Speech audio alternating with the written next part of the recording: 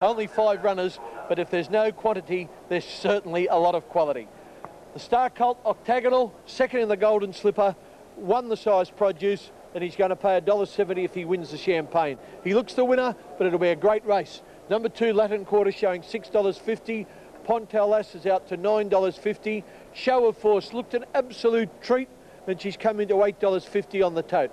I sold her Shane Dye's mount in from $4.80 to $4.70. Only the 5 runners. There's Octagonal. It'll be a battle of tactics. Possibly Latin Quarter will lead. I think he'll pull too hard if he doesn't. But you look out for that fella. He's going to make into one of the stars of the Australian turf. And let's hope that he can continue on that path in today's race. Johnny Tapp, only 5 runners, but wacko, what a field. Show of Force, 5 starters, 3 fillies. Yes, 3 out of the 5 are fillies. But the favourite, the short price favourite, is very much a cult. Octagonal by Zabeel out of 8 Carat. And his full brother in blood sold at the recent William Inglis Australian sale for $400,000. A full brother to Octagonal.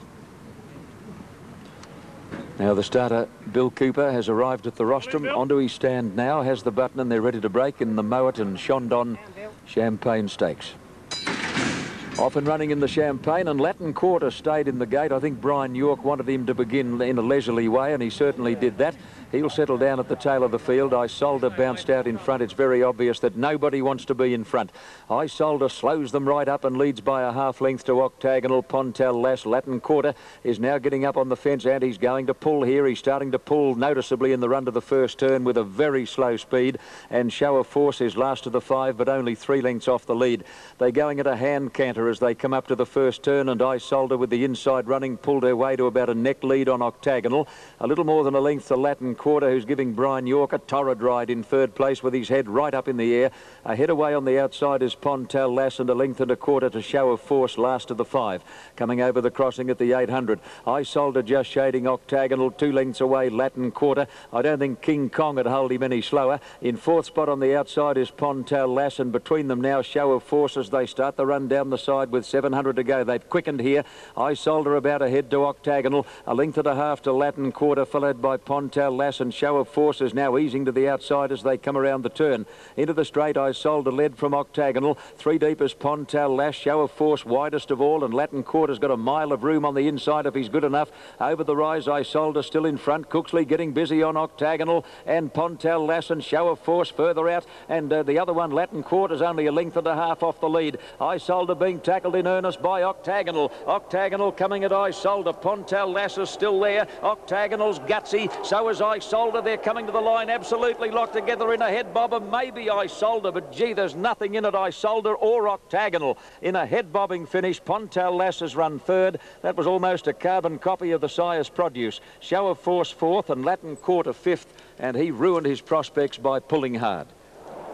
Yeah, well, I reckon Isolde has won for sure. I think she's tipped out the favourite. Let's line them up. Isolde Shane Dye in the colours carried by the great Burnborough, with the purple sleeves and the black cap, and in the all cerise, almost pink colours, is the colt Octagonal. Octagonal got to the lead, but I think you'll find Isolde kicks back. Let's try and stop them right on the line.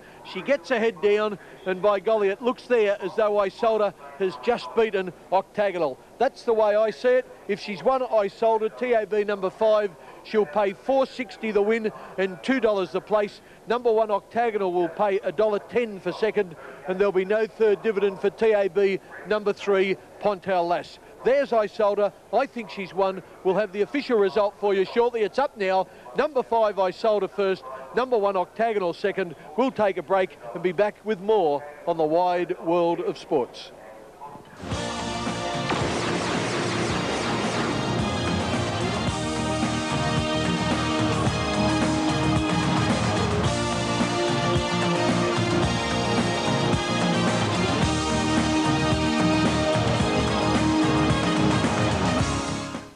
$1 and 3. Isolde got it, $4.60, $2 even. Octagonal only $1.10, and Pontel Lass was 3rd, but no 3rd dividends. Just 5 starters in that race.